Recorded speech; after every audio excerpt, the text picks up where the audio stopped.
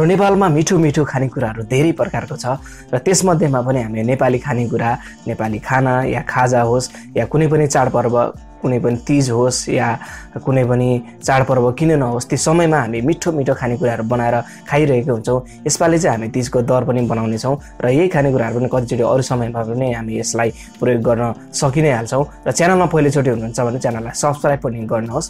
र अब चाहिँ सुरुमा म मासु बनाउन खोजिरहेको छु, जसको लागि चाहिँ मैले तेल यसरी राखेँ। तेल तातेपछि यसमा कुखुराको मासुलाई यतिकै राखिदिएको छु र यतिकै राखिरहेको छु। एक साइड मजाले पहिला हामी फ्राई गर्नेछौँ। एकदमै सिम्पल तरिकाको यसपालिको रेसिपी छ र एकतिर हल्का पाक्न अथवा हल्का रातो हुन थाल्यो भने सबैतिर त्यसलाई चलाएर हामी पल्टाएर फेरि पनि अर्को साइडमा पनि रातो हुने गरी फ्राई गरिदिनेछौँ र बिचमा यसरी फ्राई मजाले भइरहेको छ र बिचमा फेरि पनि यसलाई चलाइदिनु पनि पर्छ। यदि तपाईहरुलाई पनि आजको रेसिपी मन पर्न सक्छ भने सायद भिडियोलाई लाइक, शेयर अनि च्यानललाई सब्स्क्राइब पनि गरिदिनुहोस्। र बिचमा यसरी चलाएर एक साइड रातो भइसकेको छ, अर्को साइड पनि यसरी चलाएर रातो हुने गरी फ्राई गर्नेछौँ।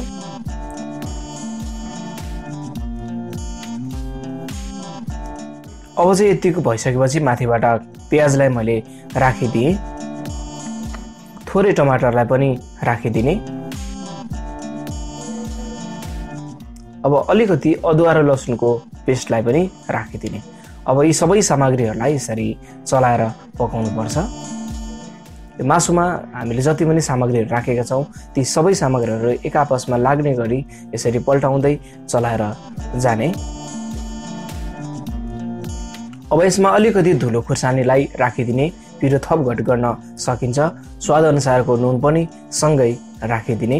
अब सबै सामग्रीहरूलाई फेरि पनि चलाइदिने।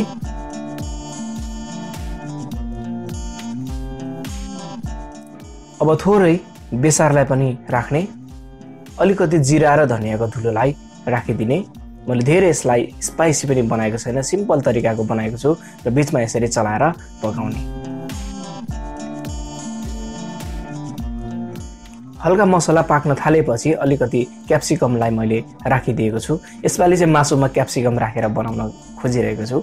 अति नै स्वादिलो पनि बन्छ यसरी क्याप्सिकम राख्दाखेरि। अब अलिकति आवश्यकता अनुसार पानीलाई पनि राखिदिने। अब फेरि पनि यसलाई चलाइदिनुपर्छ। आजको रेसिपी तपाईहरुलाई कस्तो लागिरहेको छ कमेन्ट पनि गर्नुहोला। अब धनियाको पात यसरी राख्ने र बिचमा यसरी चलाउने। लगभग यो क्याप्सिकम राखेर तयार गरेको यो कुखुराको मासु चाहिँ तयार पनि भइसकेको छ र यसरी एकदमै स्वादिलो प्रकारको बनेर पनि सकेको छ। अब चाहिँ हामी आलु जिरा बनाउने छौँ, जसको लागि चाहिँ जिरा र धनिया राखेँ, सुकेको खुर्सानी पनि सिङ्गो यसलाई राखेर हल्का बास्ना आउने बेलासम्म यसलाई फ्राई गर्नेछौँ र तयार भएपछि खलमा कुटेर हामी राख्नेछौँ। अब जिरा राइस बनाउनुको लागि एउटा भाँडामा मैले घिउलाई यसरी राखिदिएको छु। अलिकति मैले यसमा सिङ्गो जिरा राखिदिएँ। अब माथिबाट उसिनेको यो बोइल गरेको आलु छ, त्यसलाई कटिङ गरेर यसरी राखिदिने। आफूलाई साइज जस्तो मन लाग्छ त्यसरी काट्न सकिन्छ, तर मैले चाहिँ यस्तो तरिकाले काटेको छु र बिचमा यसरी चलाउने। अलिकति बेसारलाई राखिदिनुपर्छ। थोरै मैले यसमा धुलो खुर्सानीलाई पनि राखिदिएको छु र बिचमा यसरी चलाइदिने।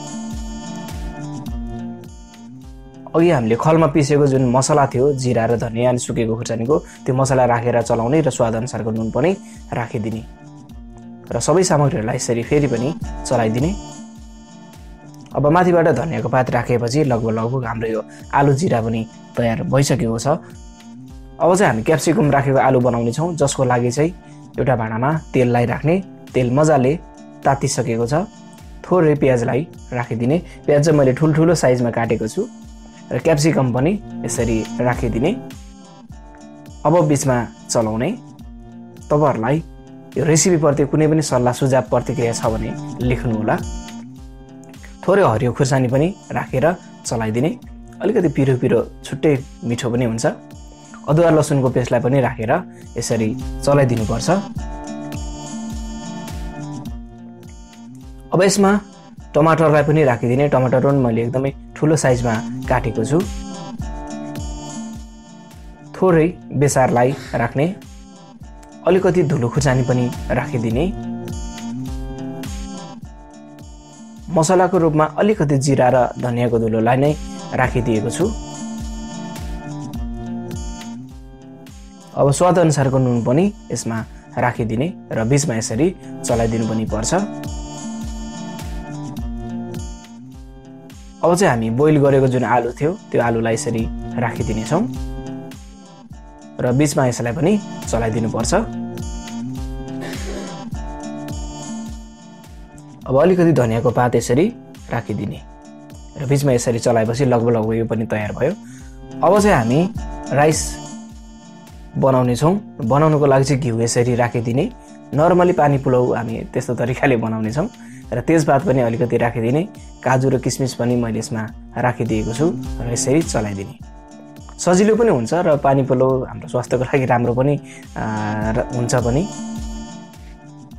र थोरै पानी यसरी राखिदिने।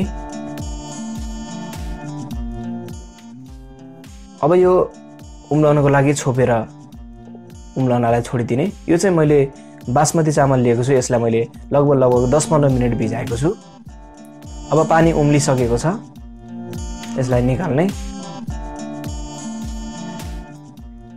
अब माथिबाट जुन चामल छ त्यसलाई यसरी राखिदिनु पर्छ।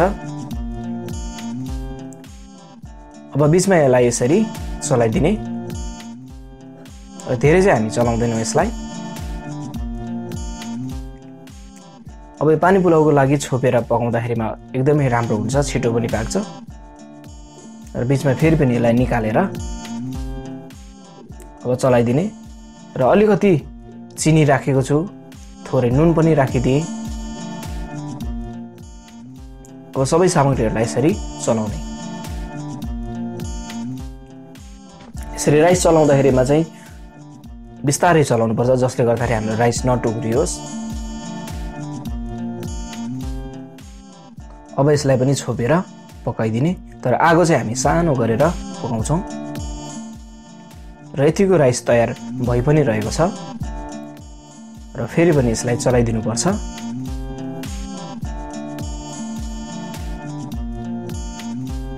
र बीचमा छोप्ने र निकालेर अब लास्ट चलाउने। हाम्रो आगोको तापक्रम भने चाहिँ एकदमै सानो हुनुपर्छ र यतिको भएपछि लगभग हाम्रो यो राइस पनि तयार भइसकेको छ। मैले यसरी राखेको छु। अब चाहिँ हामी खिर बनाउने छौँ, जसको लागि चाहिँ मैले दुध लिएको छु। एउटा भाँडामा यसरी राखिदिएँ। अब यो दुध उम्लनलाई छोडिदिनुपर्छ र बीचमा उम्लदै गर्दाखेरिमा चलाइदिनु पनि पर्छ। त्यसपछि माथिबाट भिजाएर राखेको चामललाई राख्ने। चामल चाहिँ भिजाएर प्रयोग गर्नुपर्छ र बीचमा यसरी चलाइदिनु पनि पर्छ र कन्टिन्यू बिस्तारै यसलाई चलाउँदै जाने। माथिबाट हल्का मैले ड्राई नट्सहरू राखेको छु र यसलाई यसरी चलाइदिने, जसले गर्दा चाहिँ हाम्रो चामल सफ्ट भएर एकदमै राम्रो बाक्लो हुन मद्दत गर्छ। अलिकति चिनीलाई राखिदिने, फेरि पनि यसलाई यसरी चलाइदिनुपर्छ र यसरी चलाइँदै गर्दाखेरिमा यो चामल र दुध एकदमै एक ठाउँमा मिलेर अनि बाक्लो भएर तयार हुन्छ। मैले चाहिँ खिर यतिको भएर तयार गरिसकेको छु र यो चाहिँ हाम्रो यो पानी पुलाउवाला राइस यो तयार भयो। त्यसपछि आलुसँग क्याप्सिकम यो पनि तयार भयो। कुखुरासँग राखेको क्याप्सिकमको मासु यो पनि तयार भयो। त्यसपछि आलु जिरा यो पनि तयार भइहाल्यो र सबै सामग्रीहरू एकदमै मिठोसँग तयार भएको छ। आजको रेसिपी चाहिँ एकदमै स्पेशल खासवाला बनेको थियो। जब यसलाई खाइयो मिठो पनि भयो, सजिलोसँग पनि बन्यो। यदि तपाईहरुलाई यसपालि तीज होस् या कुनै चाडपर्व होस् या कुनै पनि समयमा यदि तपाईहरुलाई आफ्नो घरमा आफ्नो परिवारमा साथीभाइहरुसँग मिठोसँग खाना यसपालि खाने योजना भयो भने पक्कै पनि यस्तै खालको रेसिपी तयार गरेर खानु होला। आजको रेसिपी तपाईहरुलाई कस्तो लाग्यो?